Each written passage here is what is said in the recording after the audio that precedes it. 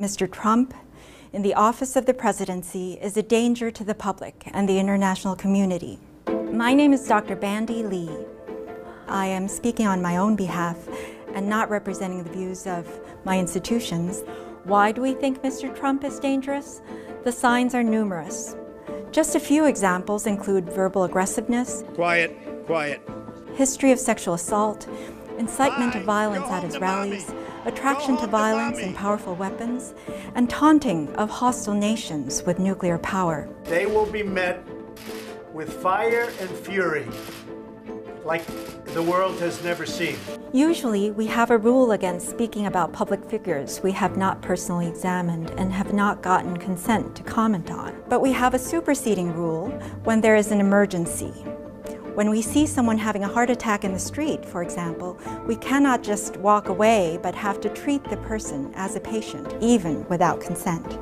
The equivalent in psychiatry would be seeing someone behaving erratically in an airport or on the subway when someone could get hurt.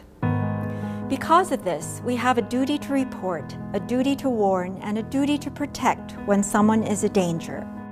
Assessing dangerousness is different from making a diagnosis. In fact, a diagnosis is irrelevant when someone is dangerous. We need to contain them, remove them from access to weapons, and fully evaluate them. Everyone wants a diagnosis, but it would be irresponsible to say without having all the information. But we do know enough to conclude that he is dangerous.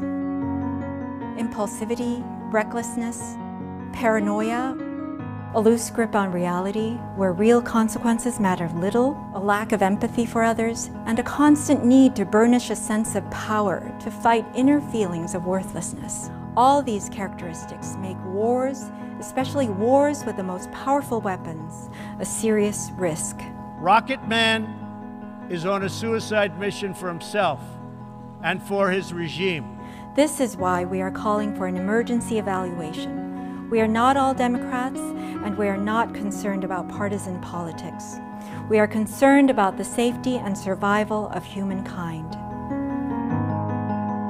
That there is no process for evaluating the president or the presidential candidate for fitness for duty, just like any other military officer or civilian service person, is a glaring omission. And not holding the commander-in-chief to the same standard can be a dangerous situation. The dangers are unfolding right now.